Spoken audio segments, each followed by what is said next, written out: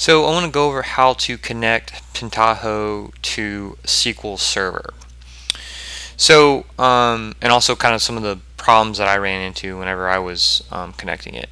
The first thing you need to do is you need to download the SQL JDBC driver from Microsoft's website. So if you look here, I've downloaded the driver, and the two main files that you're concerned about are the SQLJDBC.jar and SQLJDBC4.jar. And the one you want to use is just the SQLJDBC4.jar. The reason being is that you're going to get an error, and it's not compatible with Pentaho if you don't use the SQL4 JDBC.jar file. So once you download those files from Microsoft's website, then you go to the directory you installed Pentaho,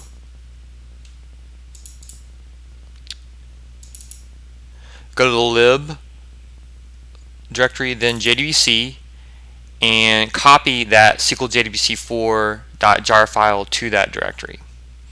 Now that that directory is there, you can fire up Pentaho.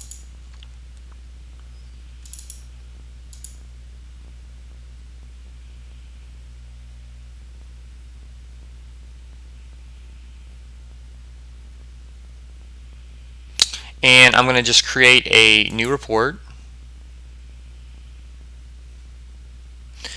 And now I'm going to create a data source to connect to the SQL Server database. I'm going to choose JDBC, and you can see that I already have a couple in here. I'm just going to create a new one.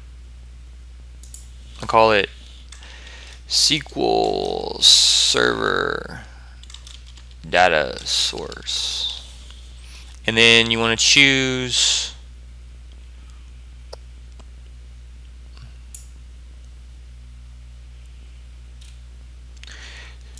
MS SQL Server native, and then you're going to put in your host name, which for that I just put my IP address 192.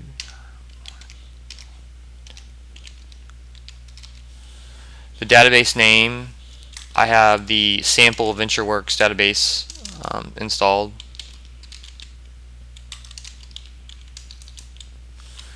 The instance name, and that's going to be when you connect to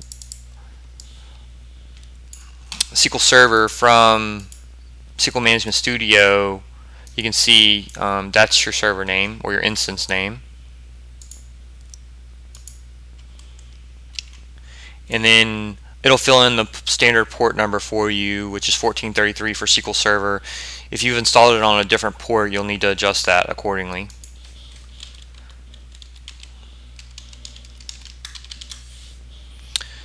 And let's test the connection. Everything's good, so we click OK. And now let's write a sample query so that we can test to make sure that we can write queries against our database. So I'm just going to copy this query and do a preview. And great, so you can see that we returned data from our SQL Server database into Pentaho.